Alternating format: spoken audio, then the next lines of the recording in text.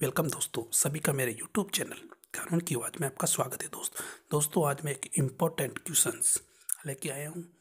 उस important question में जो मैंने थंबनेल बनाया उसके आधार पे आपको इसमें बताऊंगा, क्योंकि नागरिकता कानून और एनआरसी पर आप किसके साथ हैं।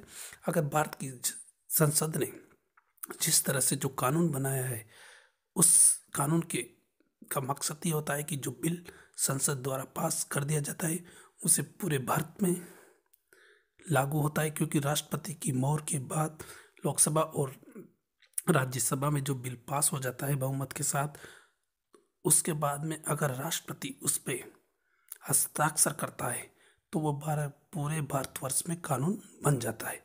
दोस्तों, अगर नागरिकता कानून और एनआरसी पर आप किसके साथ हैं, बीजेपी या कांग्रेस? अगर बीजेपी ने जो कानून बनाया वह सही, जो पास किया संसद में, जो कानून बनाकर पेश किया है वो सही किया है नहीं किया है, इस पे आप राय देंगे, कमेंट्स करेंगे और इस वीडियो को अपने दोस्तों के साथ शेयर करेंगे।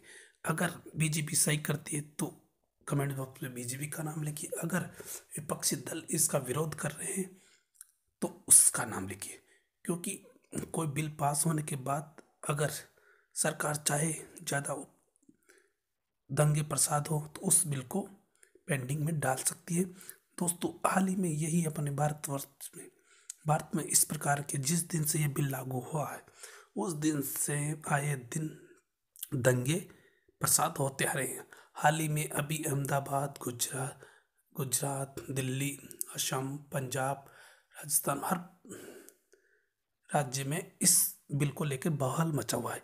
इसलिए दोस्तों मैं जानना चाहता हूँ, देशवासी जानना चाहता है, अगर ये बिल हकीकत में सही है तो इसको सारे भारतवासियों को सम्मान करना चाहिए, और अगर ये बिल गलत है तो सरकार इसे संशोधन करना चाहिए। ये राय आप इस कमेंट्स करके इस वीडियो में दीजिए दोस्तों।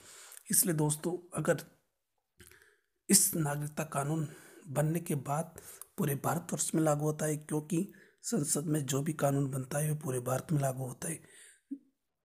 इसलिए दोस्तों, अगर ये कानून बना है तो सारे राज्यों में लागू होगा, पूरे भारत में होगा, क्योंकि एनआरसी जो बंगाल आदि से रोहिंग्या आदि आप सुनते आ रहे हैं, ये जो व्यक्ति आए हैं यहाँ, उनमें आधे लोग आतंकवाद की श्रेणी में छिपे हुए हैं। इसलिए भारत चाहती है कि ऐसा नागरिकता बिल लाए जो भारत की नागरिकता प्राप्त करके ही इस भारत में रहे, अन्यथा वह इस देश से अपने देश में चले जाए। इसलिए दोस्तों, अगर आप इस बिल का सम्मान करते हो तो उसका पार्टी का नाम लिखे, अगर इसका सम्मान नहीं करते हो या विरोध करते हो तो आप उस पार्टी का नाम लिखे। Thank you. जय हिंद।